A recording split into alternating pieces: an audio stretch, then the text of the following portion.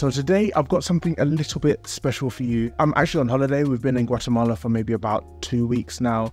And obviously the first thing I packed was my gymnastics rings. So today we're going through a gymnastics rings only pull workout just because that's the only piece of equipment I have around me. I think that's pretty much what calisthenics is all about, right? Just using your body weight to really push yourself in ways that are a little bit more creative than just picking up a dumbbell. So that's what we're going to be going through today. It's going to be a quick one because I'm on holiday and I plan to eat a lot of food and not spend all of it training for a change. So without further ado, let's just dive straight into the workout.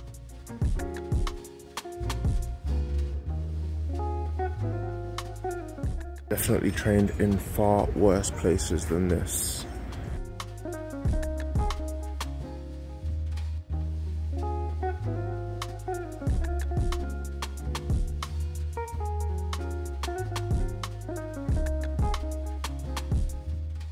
I think with the front lever pulls, these are something I've really struggled with, even when I only used to do the tuck front lever raise. What's happening now is that I can kind of get into a sort of piked straddle. So you'll see that that line isn't exactly straight. What I'm going to work on is trying to get that straight. And rather than drop like a stone, actually controlling that lower glitch.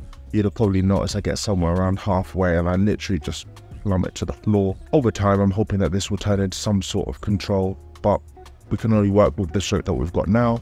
So that's what I'm going to be doing.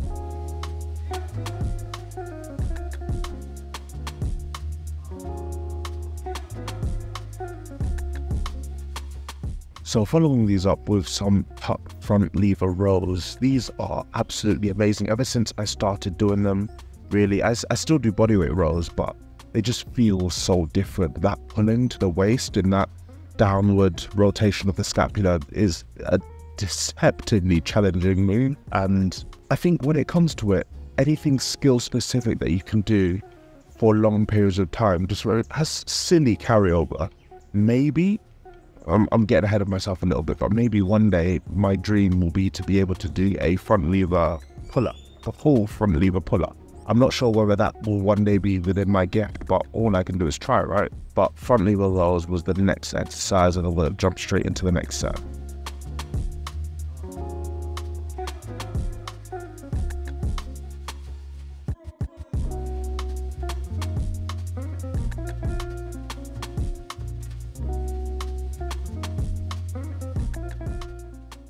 You can never go wrong with pull-ups. What I'm trying to do with these is maintain that hollow position. So you'll see my legs slightly come forward.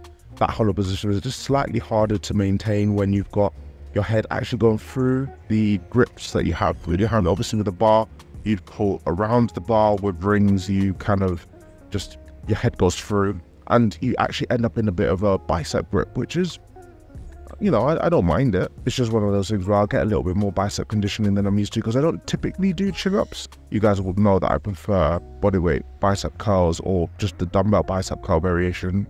But pull-ups are a classic for a reason and they translate so well to the front lever.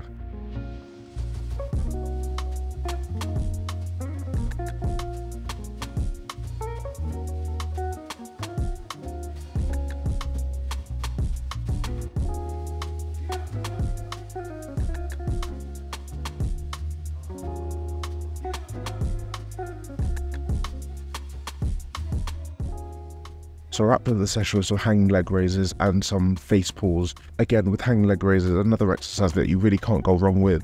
And face pulls, whenever I do anything that externally rotates the shoulder, whenever I specifically spend a lot of time focusing on that, I find my strength goes through the roof. I feel lighter, and I genuinely think it's because I'm, number one, balancing the shoulder out. A lot of the work that we do in calisthenics is internally rotating the shoulder, getting the chest, getting the anterior delts all fired up with those overhead pushing movements and those forward pushing movements and those rolls.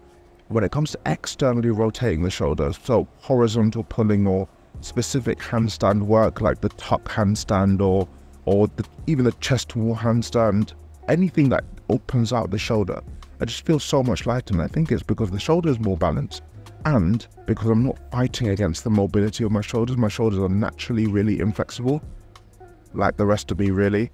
And by not having to fight against my shoulders, just find my typical workouts just end up feeling so much lighter. And this is something that you just can't. If you find a hack that allows you to do this, seriously, spend time working on it, because it's probably exposing a weakness that you have. This is certainly a weakness of mine. Face pulls, Cuban rotations, YTWs, prone stick raises where you raise the stick over the floor, anything to really get that shoulder opening and firing up properly, because calisthenics is all about the shoulders. It's really not about the core. But that is the workout done.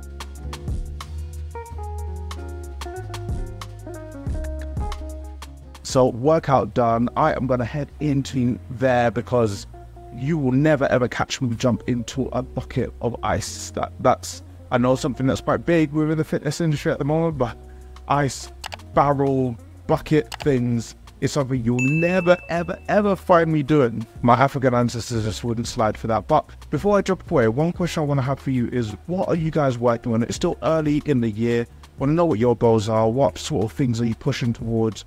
What exercise are you struggling with at the moment? Do you want to see anything more from this channel in 2024? Let me know down in the comment section below, and crowd, I'll see you in the next one.